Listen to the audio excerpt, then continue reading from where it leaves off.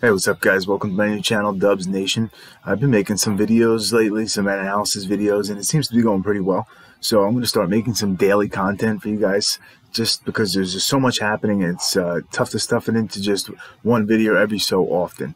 So just a little bio on me. I'm a blue-collar guy, but I'm also college educated. I got a couple degrees in political science and public administration, and that's where I really started to really enjoy politics, and I started to go down that rabbit hole.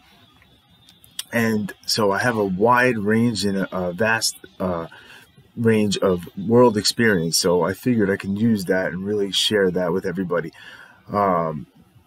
Why Dubs? What is Dubs? People are asking me. Dubs is actually my father's nickname, and I have the same name as him, so by extension I was also named or called Dubs, and here we are, Dubs Nation. Today what I want to do is I want to go over how we can really help people get better informed, or how you can get better informed yourself. I've had many people asking me, how do we bring people to our side? How do we show people what is really going on? How can we bring back the civil discourse that seems to be lost and never going to come back? And I just don't think it can happen overnight. Maybe you'll be able to convince somebody in a single conversation, but I think it's going to be rare. So what I really think needs to happen is, if you truly want to become informed, you have to put the old ways to bed. You can't just go and watch 10 minutes of your CNN, ABC, CBS, NBC, Fox News. You can't do that anymore, because there's just not enough context. And unfortunately, the most important thing to do to really understand the issues and make the most informed and best decision is to take the time. It really requires the time, and that's why they kind of call it taking the red pill. It also goes with going down the rabbit hole. You have to really take the time and go down that hole and really start to entrench yourself in every single issue, because there's so much stuff, especially this year. It feels like 1 week's worth of news cycle is an entire year's worth. So just one example, if you try to explain the whole Obamagate situation and incident to somebody that's apolitical, they're going to look at you like you have two heads. It's just so much and so confusing for even somebody that follows it. So if you try to explain that to somebody that doesn't follow it, you're going to lose them in 2 minutes. So the best thing you could do, number one, is to take the time. Number two is bring them along gradually, or for yourself, start gradually, okay? Don't just jump headfirst into the most left-wing or the most right-wing outlets. Just try to start with somebody that's softer or more in the middle. And I kind of put together a little list of people that we can start with. I really think we need to move away from the old television, large media conglomerates, and start moving towards the smaller podcast types, because that's where you're going to get the most intimate and the best analysis, in my opinion. So somebody that I think really should start with is somebody named Dr. Carolyn Boryashenko. Now, if you're watching my channel, there's a good chance that you probably already know who she is, but on the off chance that you don't know who these people are, let's start here, okay? Dr. Boryashenko was a left-wing Democrat, hardcore liberal, and she really started to challenge herself and challenge her own political views and her own world views. Too many times you get people that are just so afraid to be wrong and so afraid to admit that they're wrong that they don't want to challenge their own way of thinking. But Dr. Boryashenko did. She's a workplace psychologist, I believe. But you can check her out and check into her own bio. Which happened was she decided to up and go to a Trump rally one day. She was curious, and all her friends implored her not to because it was going to be dangerous or whatever. Long story short, it turned out to not be dangerous. She just met a bunch of really nice, normal people up where she lives in Vermont, and she's been to many other rallies. She outlines her entire ordeal, how she believes she took the red pill. And from the way I took it was, she didn't really move much on the political spectrum, but so much as the political spectrum moved and she stayed still. Meaning the left went so far to the left. The whole thing, the whole spectrum pretty much moved to the left, causing her to move to no longer be on the left, but more in the middle and even a little bit to the right. She outlines it everything, and not only that, she's very tough, but she's also very empathetic and has a very calming, nice presence and a nice voice, and it's just a nice way of presenting everything. But she's also tough and can stick up for herself. She's got a good channel. She's growing fast, so I think you could start with her. Now, the next person or the next thing you can move on to from there is somebody named Tim Pool. Again, if you're watching my channel, good chance you already know who he is. He's got 2 channels, Timcast and Timcast IRL.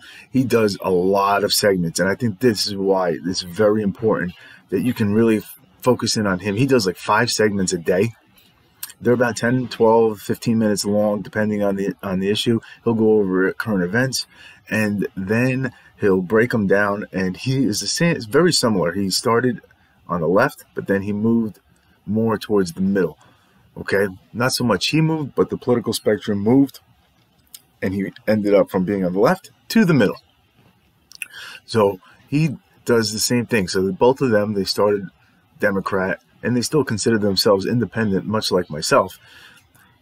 But after seeing everything and all the hypocrisy of the media and how the media is in collusion with the Democrat Party, and how the media is 95% left, and there really is no conservative voices, and they all work together to push some narrative that's not true, he really started to move to the right. And on top of that, he also had his daily 5 segments, and he also did a live podcast show with his buddy Adam and his producer Lydia. It had a really nice chemistry, and it was really blowing up for a while. Anybody, like I said, if you know it, you knew it was really getting big. And unfortunately, for whatever weird reason, something happened, and they had a falling out, and they kind of separated.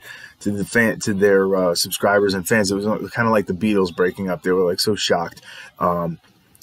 But either way, for these purposes, it's still a good channel. He's got a good way of breaking things down. You could tell he was in the media prior to this. He's got a good camera presence. He knows it and he understands it. He's not like me. There's no pauses or anything like that. I'm still very raw. I'm working on it. But he breaks everything down. He keeps it as short as he possibly can. There's no pauses, and he keeps it interesting. On that note, I think it's also good to check out his former partner, his former buddy Adam. Whatever the hell happened, Adam went and started his Hello, everybody. Welcome to the Adamcast. He's got his own podcast now, his own show, and I think it's really important to check him out as well, because you can see what's unique to him is you can see his transformation. He had a really stark change, really big transformation. He's a vegan skater, big time, left wing, but kind of at the same time apolitical. Somebody that wasn't really paying much mind to it, but they knew that they were a Democrat, and that was it. So once Tim Pool brought him in to do the show with him, that's when he really, like I said, jumped down that rabbit hole, and he went head first. So he really started to look into everything, and once he became more aware of everything, that's when not only the political spectrum not only moves for everybody, but he also ran in the other direction. So I would definitely say that he went himself from left to right, and now he's also going to be voting Republican. So check him out, and check him out from the earlier days when he first was on Tim Pool's podcast, because it's really cool to see how he's changed and grown into somebody that really didn't know too much, but now he's got a better grasp of the issues, and he's also becoming better with the camera and more self-aware and stuff like that. So he's pretty good to check out too. The next one on the list is going to be The Verdict with Ted Cruz. Now I understand Ted Cruz is pretty conservative senator, but and his co-host with the show is somebody named Michael Knowles, who's very conservative. I'll get to him in a second, but I think the verdict is very important. is another one that's very important, rather, because what's unique to this one is Ted Cruz's perspective into the government, into what is happening in the Senate on a daily basis, and what is happening in the House. He is there. He knows why something is being voted on, what it's not being voted on. For example, they just did a show the other day, and he outlines exactly what is in the Democrats' HEROES Act, that $3.5 trillion bill that is not being voted on. And they keep claiming, well, we passed it months ago, but these evil Republicans just won't do it because they want people to die and they want you to starve. Meanwhile, nobody knows, nobody says, including the media, what is actually in that bill aside from COVID relief.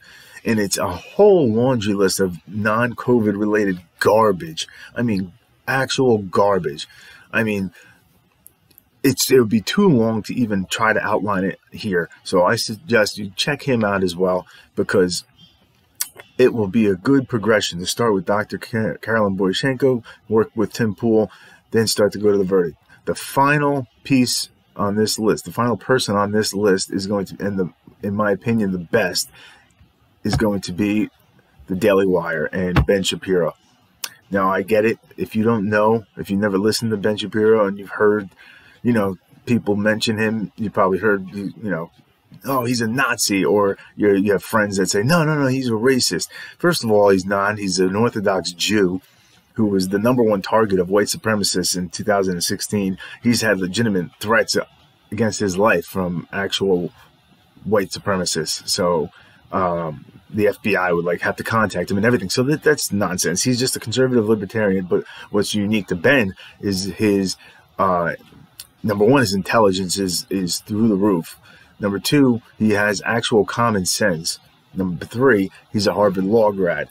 Okay, so he could put all those together. Now, if you do know a little something about Ben, I encourage, and if you would know that he did these, he went to the university campuses, and he did these speeches, and then he would have a Q&A afterwards. If you've never seen him before, I suggest you check him out, because they are excellent.